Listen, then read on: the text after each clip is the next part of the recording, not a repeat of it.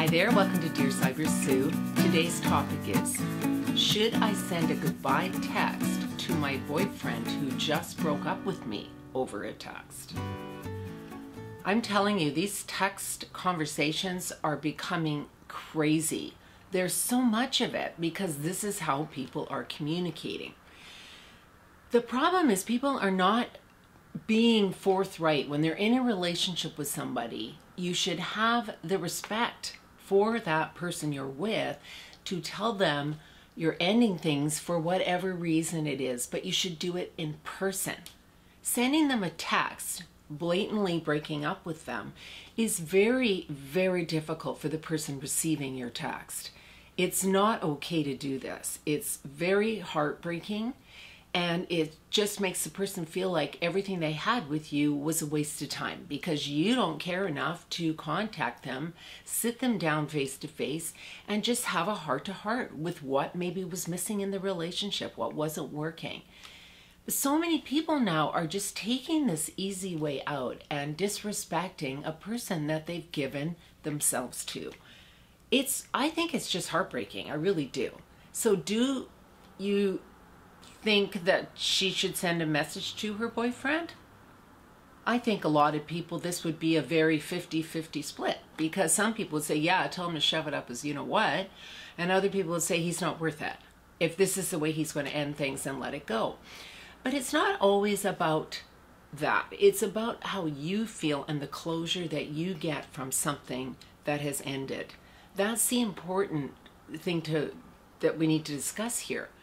Is because if it's leaving you sitting there feeling really broken, because that's how they chose to just walk away from what you thought was a great relationship, this is not a good way to move forward when someone does this to you. Quite often what can happen in these situations is there is some red flags that are coming beforehand, where they're texting you less, you're seeing them less, they're pulling back a little bit. So yes, while it's still blatant that they ended it, broke up with you over a text, you still can sort of see it coming. But if you're completely blindsided by it, everything's going pretty good, and then they just send you this text saying, yeah, I just can't do this anymore. I don't want to be in a relationship. I think you might want to say something to them for your own personal sanity. You don't have to see them, but if it feels good for you to say to them, you know, that was really hurtful what you did, and I don't appreciate that after all that we had together, I think that will help you move forward because you respected yourself enough to speak up. The trouble with the whole texting realm of what's going on out there is that people are getting lazy, and this is how they're communicating, this is how they're ending things, this is how they start pulling away, and it's all based on whether you get a text, whether you don't get a text, whether they stop, whether they're constant. It is such a conversation piece in the dating and relationship world.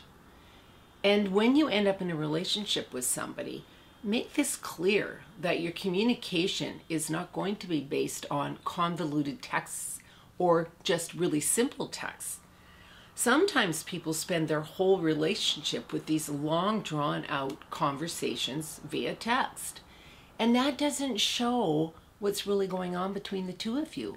There's no inflections, there's no body language, there's no eye contact, there's no playful touching or anything like that. Please try not to get into a situation with somebody where that becomes a big part of your relationship, because that might be why they feel okay about ending it on a text. You want to have proper conversations if things aren't working in your relationship, because it helps you moving forward to when you meet somebody else, because maybe there's something in the relationship that happened that you can work on, they can work on. It can just be sort of a growing experience.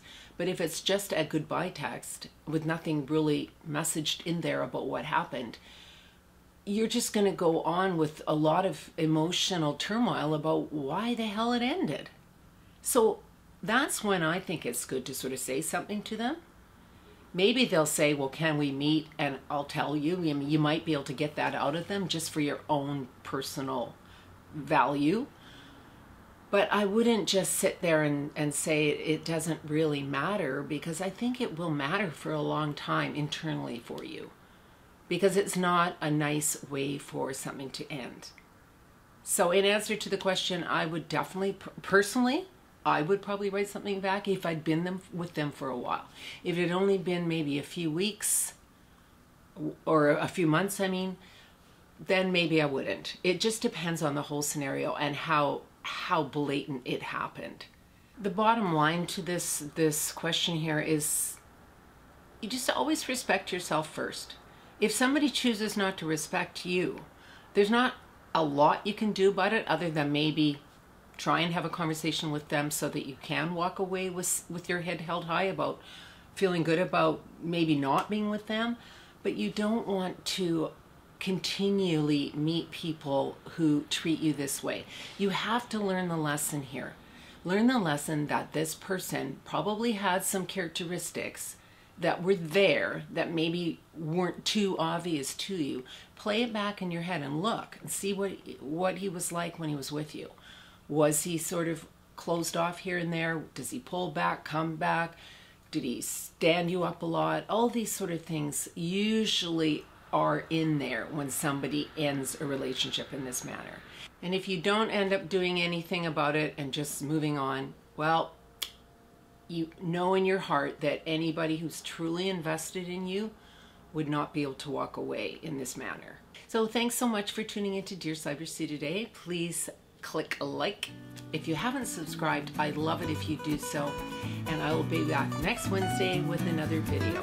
Thanks so much, everyone. Take care. Bye-bye.